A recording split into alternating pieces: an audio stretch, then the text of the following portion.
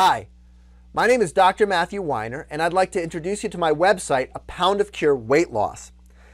I'm a weight loss surgeon, and I've developed a nutritional plan that can harness some of the hormonal changes we see after weight loss surgery without having to undergo surgery at all.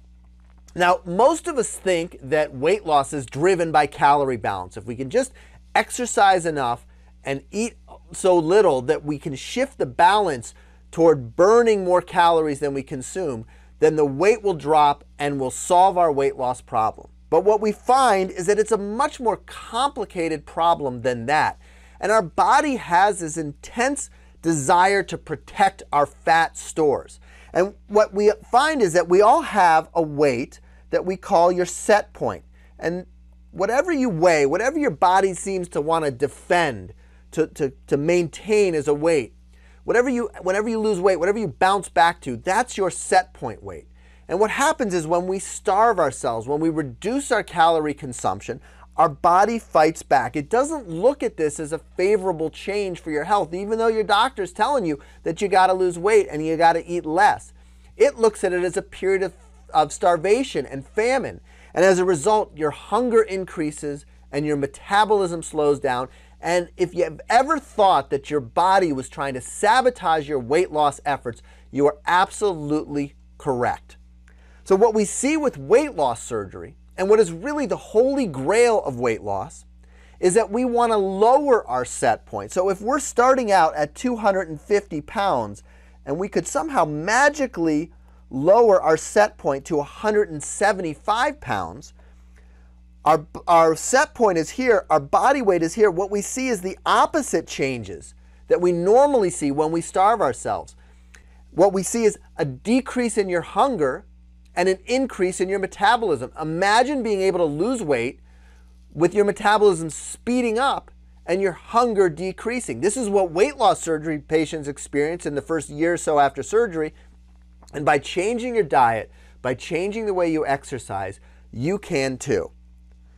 What I noticed in my patients and where my nutritional plan came from was that in this first year, when a patient's set point was much lower than their actual body weight, and their hunger was decreased, and their metabolism was increased, and their body was working not to fight against our weight loss, but it was working to drive the weight loss.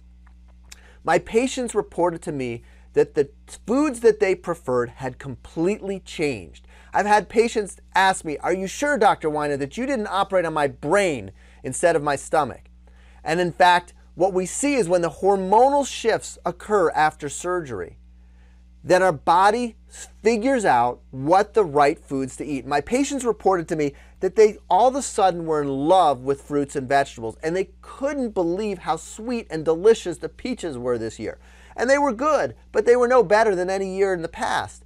But this year, as their body was triggering weight loss, they preferred fruit over refined sugars. They loved beans and nuts and seeds and lean animal protein, a small amount.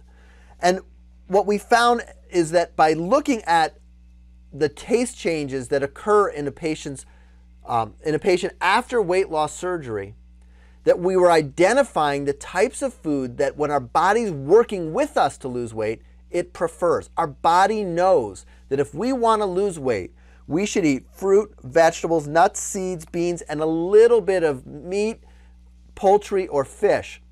And we should avoid oily and greasy foods. We should avoid junk food and refined sugar and artificial sweeteners and most dairy products.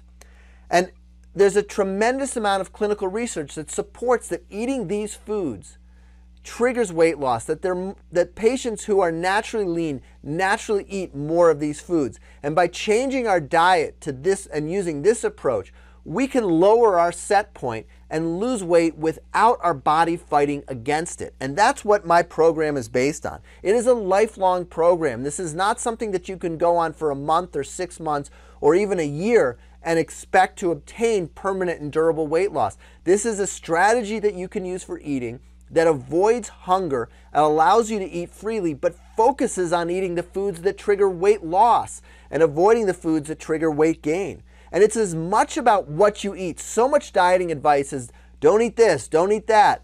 Instead, we're going to talk about all the foods that you should be eating and should be eating lots of them. If you're hungry while you're on my program, you're doing it wrong.